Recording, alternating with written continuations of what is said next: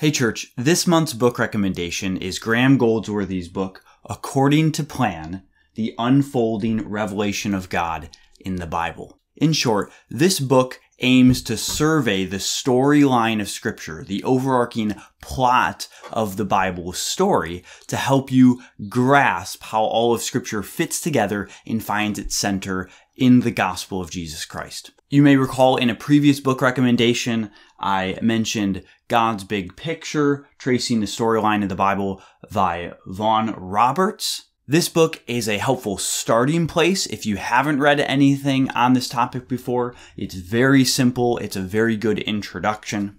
Maybe another step up just above that would be Graeme Goldsworthy's Gospel and Kingdom. And then the book I'm highlighting this month by Graeme Goldsworthy is a step even above that.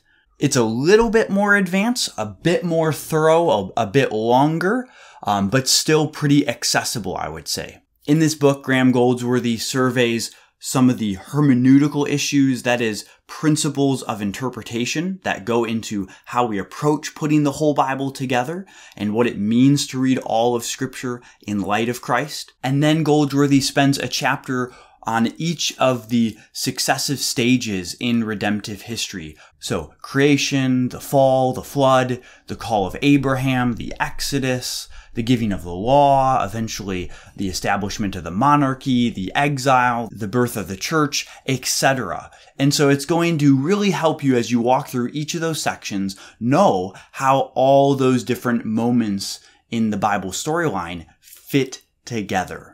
I think this topic is really important to study, whether it's reading this little bit more advanced treatment or starting with the more basic book by Vaughan Roberts. We want to know how the Bible fits together. This is super helpful as we approach Scripture. Sometimes when we come to Scripture, it can maybe present to us as just this collection of random stories and random events, and we don't know how it all fits together.